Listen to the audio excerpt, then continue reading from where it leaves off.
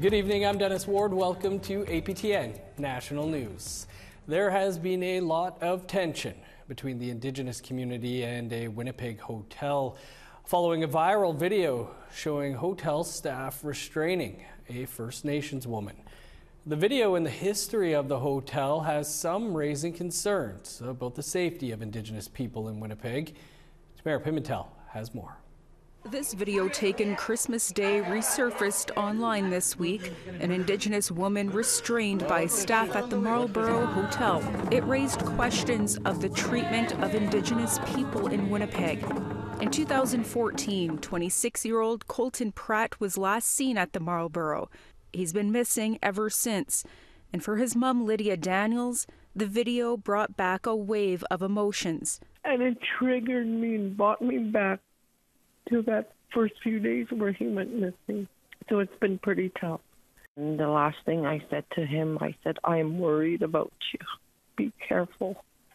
And then he said, I know, Mom. Hotel staff and Winnipeg police say the woman in the video was restrained for brandishing a knife. Using zip ties was justified, according to police. The woman has been charged with assault with a weapon. She also faces the same charge from an incident that happened in September 2023. The video and history of the Marlborough sparked a lot of anger and tension between the hotel and the Indigenous community. In 2013, 2 Winnipeg men faced prostitution charges after police broke up an alleged brothel operating out of 2 hotels, one of which was the Marlborough. But the current staff say they are getting threats. The hotel is temporarily closed. In a statement, the general manager told APTN this is extremely unsettling to our staff and management who fear for their safety. For now, the doors are closed and Winnipeg police are investigating. Tamara Pimentel, APTN National News, Winnipeg. As week 2 of the inquest into the mass stabbings on James Smith Cree Nation and nearby Weldon comes to an end, we're hearing more about causes of death from Saskatchewan's chief forensic pathologist. And community members are also now speaking out. Here's our VJ Rachel May in Melfort. Today was filled with information that was hard to hear. Chief Forensic Pathologist Sean Latham testified today. Latham provided insight into the deaths of Robert Sanderson, Carol Burns, Earl Burns, Thomas Burns, and Wesley Pedersen. Latham explained times of death, toxicology reports, and injuries sustained. We also heard from Diane Rain of Correctional Services Canada. She was Miles Sanderson's parole officer for around 2 months. She described him as an average offender, an active and helpful participant in prison programs. Miles Sanderson killed Brian Buggy Burns' wife Bonnie and son Gregory, whom we'd heard about yesterday. His reaction is typical of community members observing the inquest. I would like to see more programming, re-advise the programming, like re-advise all the programs and add more programming to it. Chelsea Stonestand is a band member. She has standing at the inquest, meaning she's allowed to cross-examine witnesses. She says there needs to be better communication between all agencies. It often circles back to what they can extract from the community and not what they can put back into our communities. The inquest will continue Monday and Tuesday with more from elders and the National Parole Board of Canada. Rachel May, APTN National News, Melfort, Saskatchewan. Thanks, Rachel. Researchers in Ottawa will soon start testing wastewater from Nunavut in the hopes of reducing the territory's high tuberculosis rates. It's called the TIMA TB Wastewater Study and will focus on the city of Iqaluit over the next 5 years. Inuit living in northern Canada experience TB rates as much as 300 times higher than the non-Indigenous population. Rob Delatola is with the Department of Civil Engineering at the University of Ottawa and also part of the research study. He says with rapidly improving technology in wastewater testing, researchers believe they will be able to expand beyond TB to prevent other diseases in remote communities. So I think this is an application of wastewater-based surveillance for maybe health inequities, where you kind of see a community that has, in this case, that are experiencing hundreds-fold higher rates of TB than non-Indigenous Canadians. But you can also look at this for pandemic preparedness. We know we went through or going through the COVID-19 pandemic, and we now understand that there's going to be another one. And so the idea of tracking or finding that next disease X. Nunavut's lone member of parliament, Lori Idloot, hopes the devolution agreement signed just last week will help bring more transparency for Inuit. Our Trevor Wright has more. Nunavut NDP MP Lori Idloot hopes that decision-making on lands and resources will be more transparent under Nunavut's new devolution agreement. I definitely hope that with the government of Nunavut taking over decision-making for lands and resources, that an aspect of that gives more information sharing to Inuit. Idlout says that before the deal was struck, she was working on stronger legislation that would require resource companies and governments to consult in more meaningful ways with the territory. I find that the duty to consult as a legal standard comes in too late, and I think that with UNDRIP and the importance of free, prior, and informed consent, that's what I was aiming to do with my bill, and I really hope that with the devolution agreement that there's going to be serious considerations about how to keep Inuit informed when it comes to lands and resources and what to do with the marine environment as well. Idlout is excited about the devolution agreement's human resources framework. What I did notice that is unique with this devolution agreement is the investments that will be made for training and the potential for that training to turn into employment. I'm very excited about those kinds of investments because Inuit do want to contribute. Inuit do want to get to learn, to be able to adjust to whatever environment is around us. Now that the agreement is signed, Idlout is looking to see more Inuit working in government and taking part in education and training programs. Trevor Wright, APTN National News, Iqaluit. Well, while you don't hear about it much these days, Yukon was the first territory to lead the charge in signing its devolution agreement 2 decades ago. Our reporter Sarah Connors tells us why that is. It's been 1 week since the historic signing of Nunavut's final devolution agreement. Devolution is defined as the transfer of power from a large central government to smaller, more localized regions of power. It's something former Council of Yukon First Nations Grand Chief Ed Schultz is passionate about. He advocated for the territory to be the first to sign its own devolution agreement in 2003. Quite frankly, it was the First Nations who caused devolution. He says devolution couldn't have happened without the umbrella final agreements a decade prior. In 1993, Canada, Yukon government, and the Council signed the agreements. This set the ball rolling for 11 of the territory's 14 First Nations to settle their individual final agreements and become self-governing under Canada's Constitution.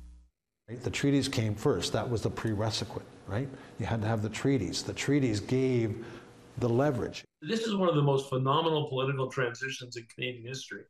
Indigenous governance professor Ken Coates says devolution in the territory has been largely successful. He says Nunavut should take notice, especially as devolution hasn't altered the importance of Indigenous governments in the Yukon. So the Indigenous governments had a lot of authority dealing with Ottawa. Now they have a lot of authority dealing with the local territorial government. Yukon has learned that very, very well. And I think it's one of the most important and most impressive elements in the transition. Schultz says devolution has helped put the power of the territory in the hands of its own people.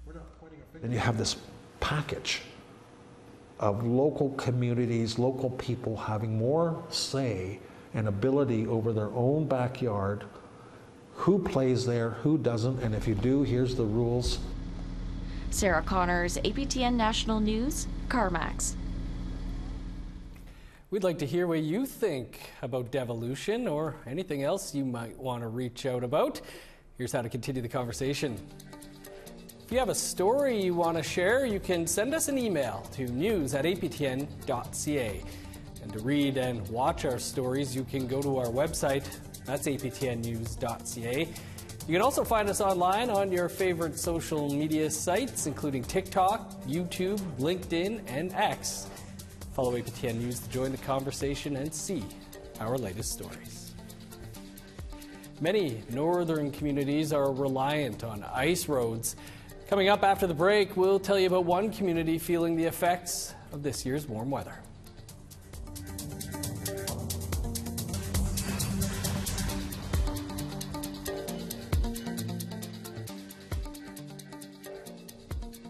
Welcome back. Much of the NWT and other northern communities are reliant on seasonal ice roads and ice crossings.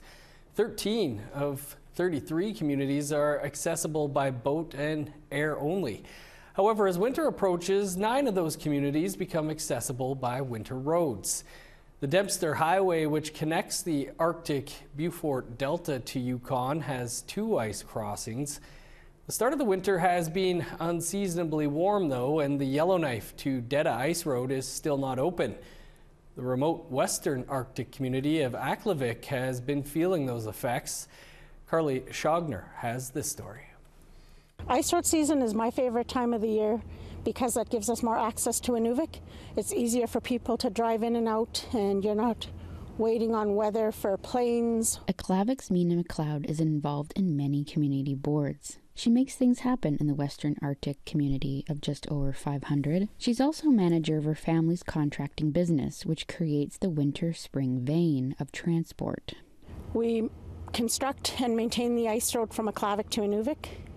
We also maintain the runway for the airport and water delivery. However, her and her community are living with the impacts of delays in accessing that vein from climate warming. We've been doing the ice road now for about more than 15 years, and we've always had it open before Christmas. However, the 120-kilometer Inuvik-Aklavik Ice Road just opened January 12th at its minimum weight capacity, monitored by the government of the Northwest Territories. So 5,000 kilograms, like my pickup, my F-150 is 3,500 kilograms. So you can just only drive pickups and Suburbans, smaller vehicles. It goes up to about 48,000 kilograms, which is when we can get the big trucks with all the building supplies, especially towards the end of the season. This is after the region accumulated more snow in December than any other year dating back to the early 80s. According to the 30 years of NWT government records, the latest the Inuvik-Aklavik Ice Road opened is December 26th in 1998. The weather started off really warm, and then we got a lot of snow. There was so much snow, and the snow causes water on the river, and it's just not safe to be plowing where there's water. We actually sunk one of our plow trucks because there was so much water, and it just got stuck in the overflow, and it was very challenging this year. Usually by now we'd have the grader grading the roads, but because we just opened it and it's still thin, because it adds ice over time, it gets thicker the more you clean it. But because we opened it so late, our grader hasn't been out here yet, and it won't come out for probably another couple of weeks at least. Because we're only at 5,000 kilograms. We need about 14,000 or 15,000 kilograms for our grader, I believe. Usually they're starting like the first or second week of January. McLeod explains the ways the warmer weather and ice road delays have affected their community. From school closures. Because of the flat roof, all of that weight was just sitting on there. So we didn't open school for the first week after Christmas holidays until they got all of that snow off there. To the continual reliance on small planes for food and mail delivery and passenger transport, but that cannot fly in poor weather. So it does create a lot of hardship, especially when they're missing medical appointments, because sometimes you're waiting to see the doctor, like specialists, for months, and then you finally get your appointment, and then you miss it because the weather's bad. and your name will be entered in for a draw. For young harvester and community radio host Jessie Pascal, she feels the ongoing impacts. There's a lot of shortages that were happening throughout the last couple of weeks, and just not being able to, get them at the store when you want it kind of stresses people out a little bit. A return flight from Aklavik to Nunavut for a 15-20 minute plane ride, it is $400. So it's quite pricey, and not everyone could afford that. Like if you want to just get out for the weekend or something, like just to get out of town and get your mental state back in mind, it's hard to get out of the community. The realities of climate change is not just felt in the Arctic. This month, the European Union's Copernicus Climate Change Monitoring announced that 2023 was the hottest year on record, with global temperatures close to the 1.5 degree limit, and where the Arctic is warming at a more significant rate. It's a tough thing to try and predict because we're not sure what's going to happen. Like we know that the climate is warming, and it really affects our ways of life and how to get things done. For Pascal and community members, snowfall affects access to getting firewood and traveling by snowmobile. It was really tough for me because our family, we rely mostly on wood stove heat, and I'm the one that goes out and gets the wood mostly alone, and I'm really thankful with the help that when I do get it. But there's a lot of struggles that I've had just in the last few weeks because of the amount of snow. I kept getting stuck in the snow in 5 feet of snow so many times, and it kind of discourages me a little bit, but I just keep pushing forward and you just have to do what you got to do, and that's what I did just so our house could stay warm. Delay, snow levels, and a recent power plant fire scare, McLeod says community members want to see more government action. It was a little scary because a lot of people, especially the people that live in housing, they don't have wood stoves. So if the fire kept going and if we didn't get it out right away, they would have had to bring in generators, and I don't know how they would have got them in because our ice road isn't thick enough yet, and our runway isn't long enough for a big plane. That would have been very serious if they didn't get the fire out right away. We know what needs to be done, but I think the federal government and the territorial government, they have to kind of take direction from the local people, especially here where, we don't have a full-time road. We rely on ice roads. We rely on flights most of the year, so they should make our airport longer. The Aklavik Ice Road normally stays open till end of April or early May. With the amount of snow, the community is bracing for possible flooding. They're having conversations with people that they haven't seen this amount of snow in such a long time, so that makes us kind of concerned about the springtime here in Aklavik.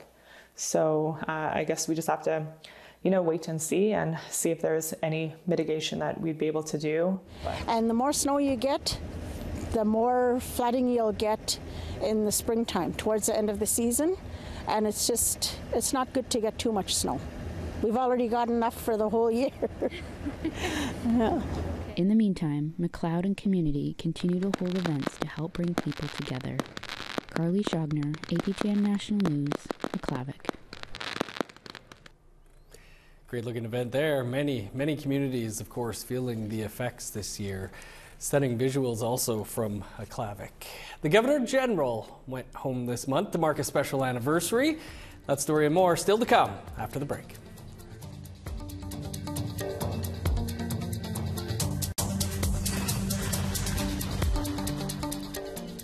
Welcome back.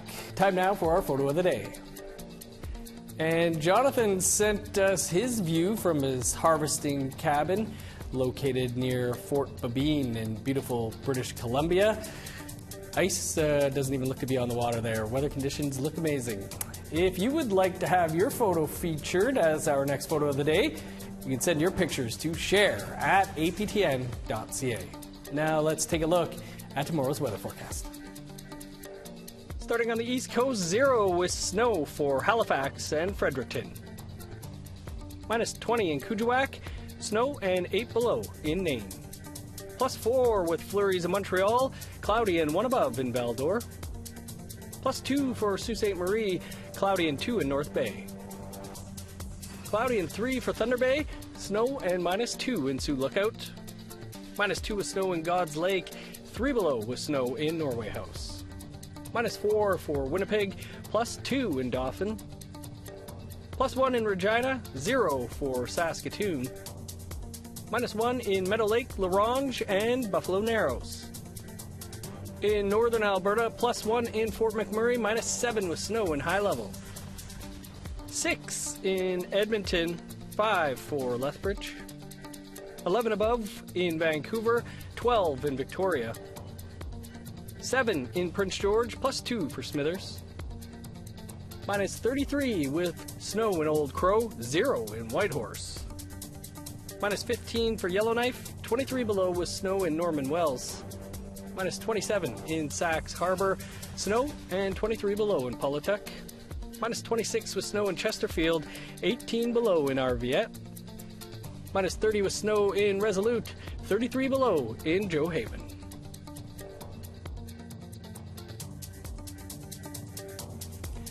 Governor General Mary Simon was in her home community of Kuujjuaq, Quebec, earlier this month to celebrate the 25th anniversary of the Junior Canadian Rangers.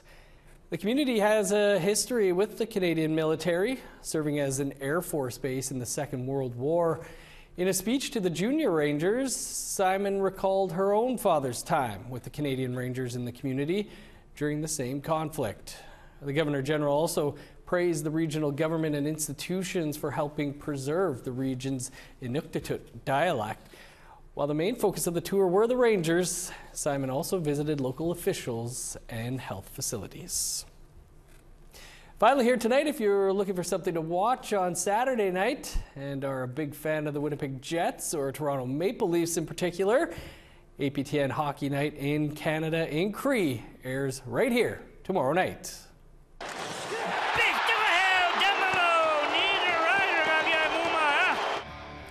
The boys are back and ready to go. The first game of APTN's Hockey Night in Canada in Cree has the Toronto Maple Leafs visiting the Winnipeg Jets at 6 p.m. Central. The Jets are currently first in the Central Division, if you can believe it, and the Leafs are currently in the middle of the Eastern Division. This is the first of 4 games we'll be covering this year. The others are Calgary visiting the Oilers on Saturday, February 24th at 9 p.m. Carolina takes on the Canadiens on Saturday, March 30th at 6 p.m.